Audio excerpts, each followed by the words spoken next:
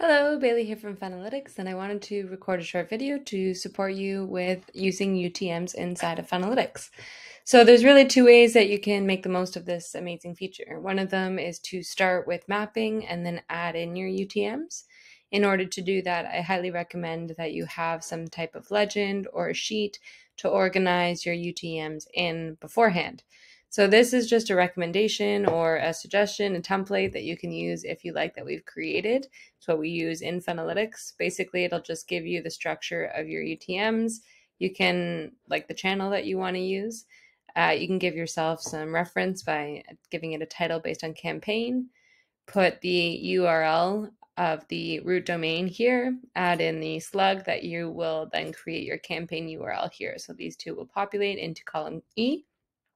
And then you can organize your parameters based on source, medium, campaign, content, and term. Of course, you can call these anything that you like, and that will populate your URL string here. So if I wanted to copy this, and then let's say I was going to add this into a Facebook ad, I would come into Funnelytics.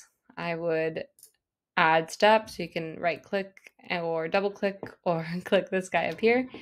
And I would go to mapping, source, go to my Facebook, and then what we've done right now, as you can see the analytics are on, if I refresh the analytics, nothing's going to populate here because I haven't actually given it any parameters.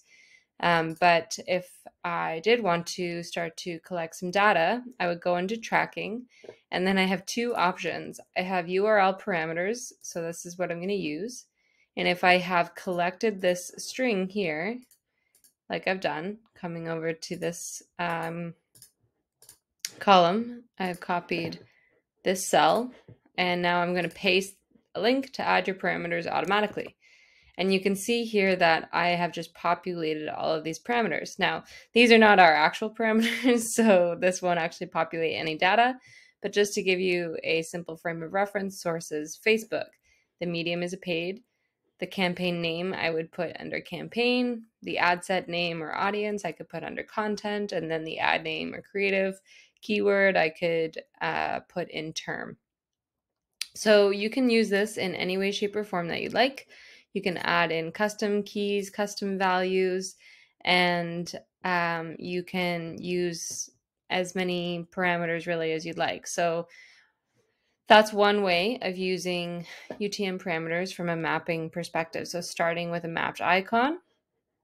Now, if I wanted to actually map based on data, and I already have ingested parameters and I want to visualize them on the canvas, then what you will be able to do is to add step, go to explore, go to traffic, and here's where you'll actually see parameters that have already been ingested.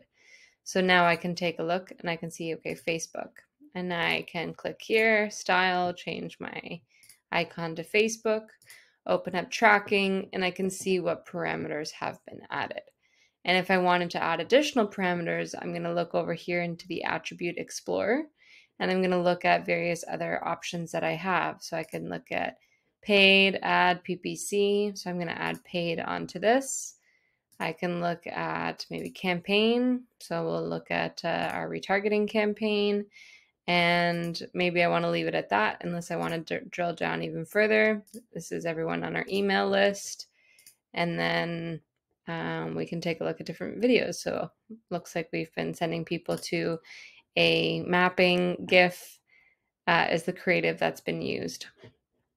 So we have Facebook as source, medium was paid, campaign was retargeting, content was this is our audience set, so everyone that was on our email list, and our Facebook team is sending them to an ad which has one of our GIFs as the creative.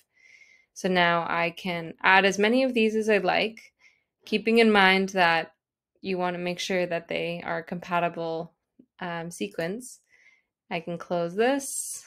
And if I were to refresh my analytics, I would be able to see how many people have engaged with that ad in the last 7 days. So 416 people. Now, the point of this video is less about exploring this data in Funnelytics. I'm going to do an entirely different video for that in the Exploring Data module. However, I do want to make sure that you guys are clear around this concept of UTMs. They can be overwhelming for people, but it's important to understand that there's no right or wrong way of using UTMs. There's literally just a naming convention that you want to apply to decorate your domain links so that you can understand where people are coming from. So I've put a couple of articles to support you in the hub. This sheet is available in addition to an older option that might resonate with some of you, including an Airtable option. You can also just create any standard Excel sheet or Google Sheets for yourself. There are also like UTM.io platforms if you want to use something like that. It doesn't really matter how you do it. It's just important that you do it, or else you will not really be able to capture a full understanding of what's happening through your traffic channels. So I hope that helps, and we'll see you in the next video.